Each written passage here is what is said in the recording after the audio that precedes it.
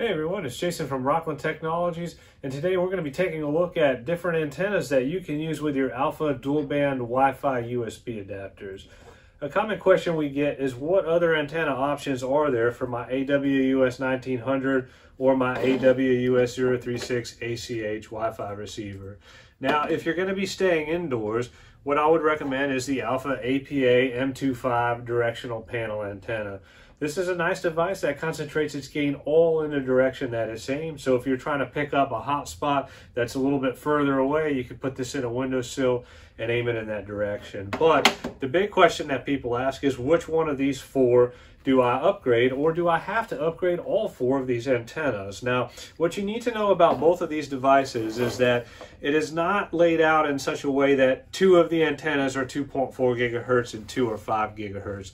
All of the antennas are dual band, and they all encompass, or they all make up, in this case, 1/4 of the total processing or data throughput that you get with this adapter. So if you change out one of the antennas, you're going to be affecting 1/4 of the performance on this adapter.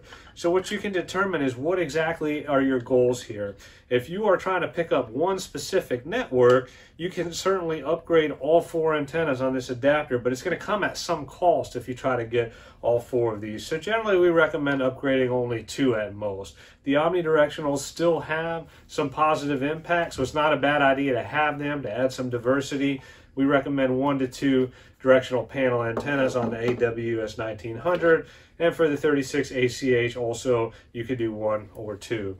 Now you may notice that with the elbow of this antenna, it could be difficult to get two on the back side and having them face the way you want. So we have the ALFA ARS-AS01 Magnet base, and you can easily put the APA-M25 onto this magnet base, and that does a couple of neat things. Number one, it has a 3-foot cable, so it allows you to get the antenna up to 3 feet further away from the adapter. So again, if you're going to be putting this in a windowsill, aiming it toward another building, you could use that cable to get it up higher.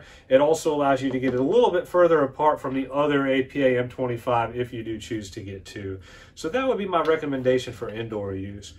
Now, for outdoor use, we have this panel antenna here. This is the APA-L2458M912. And what I really like about this directional panel antenna is that it has 2 and female connectors on the back. So you can actually upgrade both antennas here with just one panel antenna. And you'll need our RP-SMA to end male coaxial cable to do that. You'll be able to connect this to the adapter and have the antenna on the outside of the building aimed in the direction that you want to receive it. For more useful tips about what antennas to get or to browse our antenna selection, check us out at rockland.com or watch our other videos on YouTube.